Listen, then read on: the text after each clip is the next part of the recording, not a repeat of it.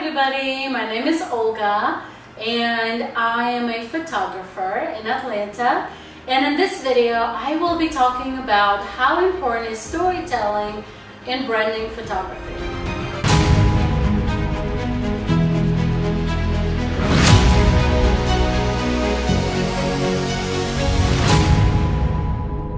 What is a mogul?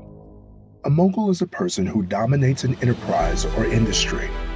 We've been taught that domination looks like war, destruction, and loss. But domination is nothing more than having a commanding influence. So whether you're in your boardroom or your home office, your cubicle, or your conference room, we come to dominate. As we influence each other, we will change our world. This road can be lonely and free time few, but be encouraged because you're no longer alone.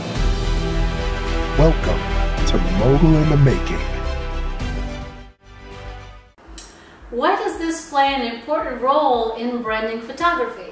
Well, as we know, with social media and us being open to the whole world, we try to portray our lifestyle, our interests, and connect with our viewers. So let's look at influencers, for example, or celebrities.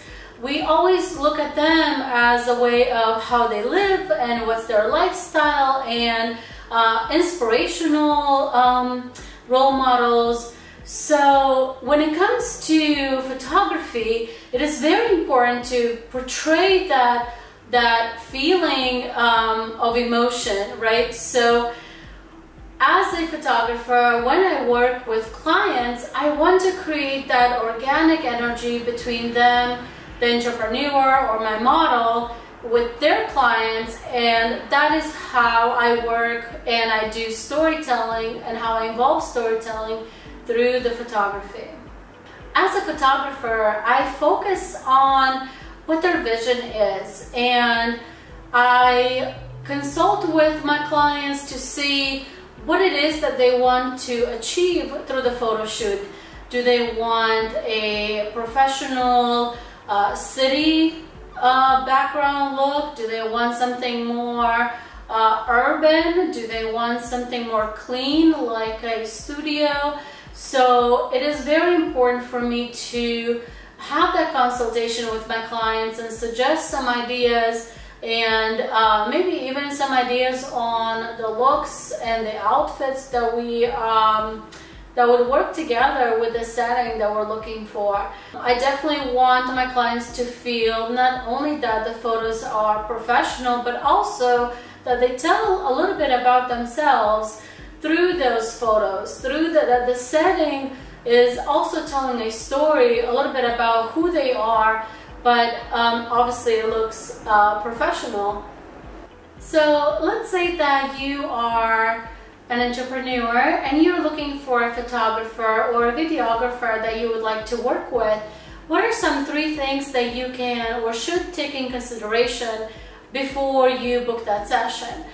And for my experience, I would say number 1, have a very clear vision of what you like. What is it that you want the purpose of that photo shoot to be? Do you want something that's more organic and more candid shots, or is it something that you'd be interested in a more posed a photo shoot, or a little bit of both? Also think about the style of your clothing and how that will fit into the setting that you're choosing.